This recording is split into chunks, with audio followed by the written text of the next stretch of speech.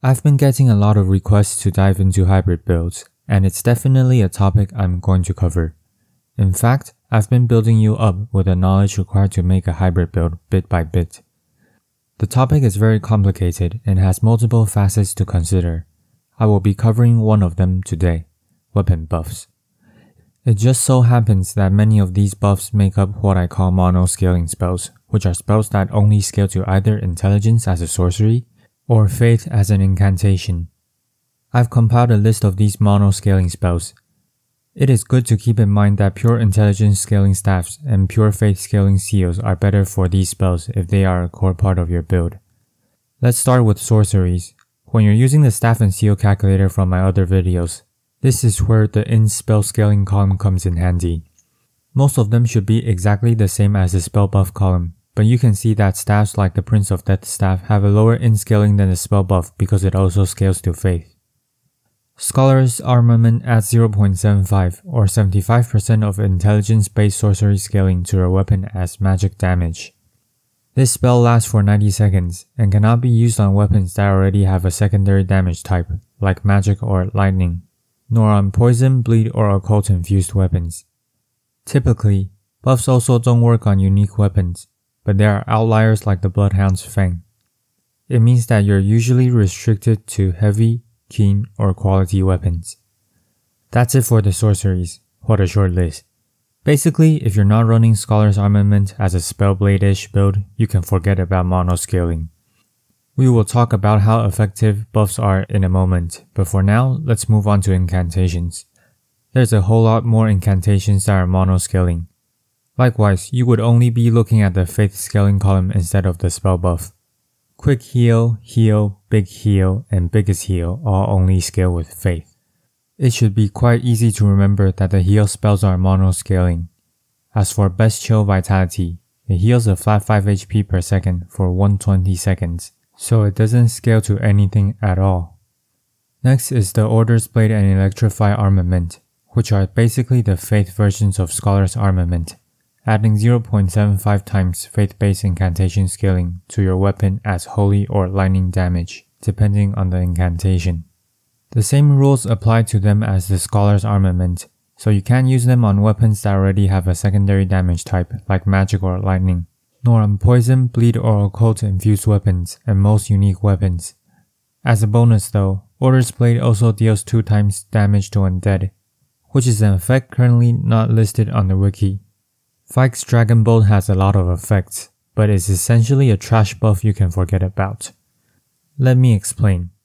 This buff is split into 2 components. The weapon buff is basically Electrify Armament for 70 seconds. The body buff increases your equip load by 15% and reduces your lightning negation by 35%. The body buff can be overwritten by skills like Flame Grant Me Strength, Dragon Bolt Blessing, and Black Flame Protection that gives you a buff on your body. This incantation will still stack with Golden Vow. When you make builds, you optimize your endurance just enough to not fat roll. 15% extra equip load won't be much more helpful unless you don't cast any other body buff and don't mind casting this once per 70 seconds, which is a huge hassle. 35% lightning negation reduction isn't a problem if you're not facing any lightning damage. But lightning is almost always your weakest defense already, so you would be in big trouble if you do face something that deals lightning damage. You can refer to my damage calculation video if you want to know more about this. The main point is, with this buff on, you can't use another body buff without overwriting the blessing. And if you overwrite the body buff, this spell is just a weaker Electrify Armament that costs more. Black Flame Blade adds 0.65 times faith-based incantation scaling to your weapon as fire damage. It lasts for 7 seconds starting from application and applies Black Flame upon hitting. Because of the animation, you really only have a bit over 6 seconds to attack. The Black Flame deals 0.1% of max HP plus 1 HP 10 times a second for 2 seconds. So in total, it deals around 2% max HP worth of damage in 2 seconds. A problem is, the debuff doesn't stack and you can't refresh it, so it is very easy to miss a few milliseconds even if you continuously attack.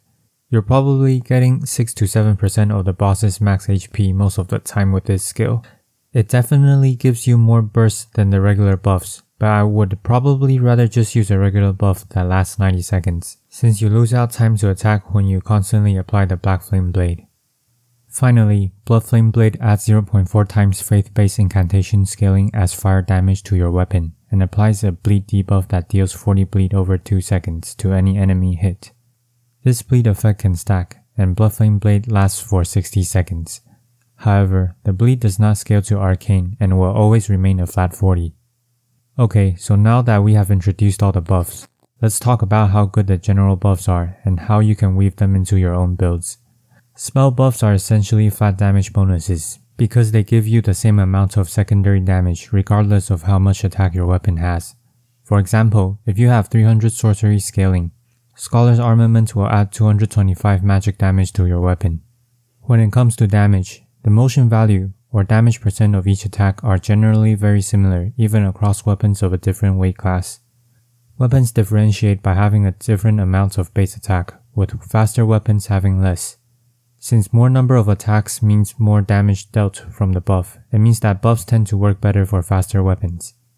Let's try comparing using the Scholar's Armament versus directly applying Magic Infusion. We will use the Nagakiba, a weapon I've covered already. It is slightly on the faster side, but definitely not the weapon with the greatest number of attacks per second.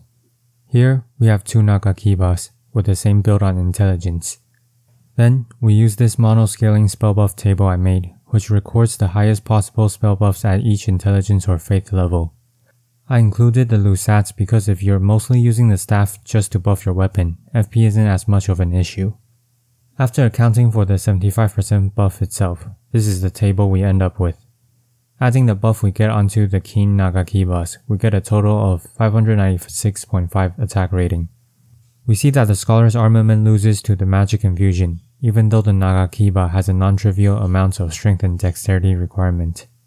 Magic Infusion does less well on weapons with higher strength and dexterity requirement, because it turns the scaling of strength and dexterity very low. The Nagakiba requires 18 strength and 22 dexterity. However, the Magic Infusion doesn't always beat the Scholar's Armament. Refer back to my soft cap video and we see that there is a major soft cap for 50 intelligence. If this build is an 80 intelligence build, the Nagakiba will actually have more attack with the Scholar's Armament, because while the Magic Infusion hits a major soft cap, you can swap to backloaded staffs. Conversely, it also means that Magic Infusion requires fewer stat points to get a large chunk of damage. Here is where I want to bring in the concept of opportunity cost. The definition of opportunity cost is the loss of other alternatives when one alternative is chosen. But what is this fancy language, and how does it matter in Elden Ring? A common thought for people who don't realize this concept, or realize this concept but don't fully consider it, is thinking, my build is strong. What do I mean by this? Well, a build can be strong, but that doesn't mean there isn't a stronger build you can create with the same cost. What you should be asking yourself is my build the strongest build I can make it? Going back to the Nagakibas, if the main purpose of Scholar's Armament is for swinging your katana around, an example of an opportunity cost that would be a better option is the Code Infusion. For a little less attack, you would be getting Frostbite buildup. But what if you wanted to use Faith instead of Intelligence? There isn't a code equivalent when it comes to Faith Infusions, and seals give less scaling. Thankfully, Blood Flame Blade is an option. With the finger seal at low requirements, you are able to essentially get 53 fire damage plus 40 bleed buildup per swing. Some of you are absolutely right in my claws video. Blood Flame Blade works well with heavy or keen claws, especially because it is already very strong with low levels of investment, since the spell doesn't scale with arcane. Even with 12 faith and 10 arcane, you're already getting a lot out of it by gaining 40 bleed buildup per hit, even though it's applied over 2 seconds. A word of caution. I'm not saying this is always the strongest buff, because at higher faith levels, you would be getting more secondary damage from other faith buffs. Let's take a look at another example of opportunity cost. Status motion values for most attacks are pretty consistent, so a heavy or keen claw with Blood Flame Blade would essentially be doing 100 bleed buildup per hit. A suggestion I gave was the blood-infused Venomous Fang. With the current stat distribution, you actually get more bleed than using a Blood Flame Blade at the cost of less attack. But the blood-infused Venomous Fang also applies the deadly poison status effect, which deals double the damage of regular poison for 30 seconds, allowing you to more effectively deal with bosses while being weaker against smaller mobs. You also don't need to buff up once per 60 seconds. There can be more than one good option, and you're trying to find the best option that suits you. So should you use buffs? As much as I want to give a straight answer, the real one is, it depends. At lower levels of investment, something like under 60 intelligence or faith with low strength and dexterity, infusion tends to win out. With more investment, buffs become stronger and stronger. I too want to give a simple and straightforward answer on how to build a hybrid build, but there are plenty of nuances, and optimizing a hybrid build is very case by case. There is no short and easy answer, but I will be explaining it step by step as simple as possible. Let me tell you a secret for my video release order. I try to ease some difficult subjects by breaking them into parts and introducing them bit by bit, slowly introducing you to a wider range of ideas to consider. For those of you who diligently watches through all the videos, the harder concepts will be easier to grasp. I also highly recommend taking a look at the weapon breakdowns, even if you don't play them. Sometimes you might discover something interesting you might want to try. And for PvP, it is imperative to know your opponents. Let me reiterate an idea I presented in my soft caps guide. Knowledge is a weapon no one else can take away from you. I'm only here to guide you, but it is you who chooses to learn.